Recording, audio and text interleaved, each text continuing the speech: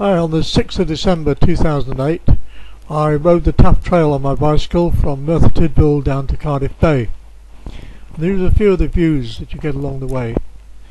It's an absolutely beautiful ride and I can recommend it to anybody.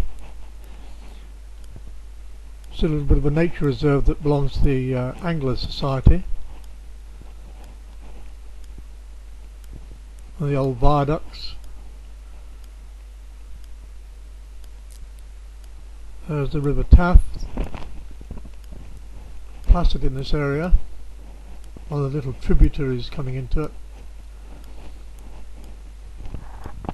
And then into Pontypridd, where the trail takes you down the back streets. That's where I stopped for lunch, the place with the red canopy. And then through the park at Pontypridd, over the dual carriageway, going up the Taff Valley to Merthyr Tydfil.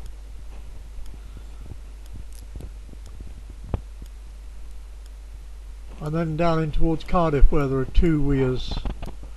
This is the first one on the way down. That's the second one.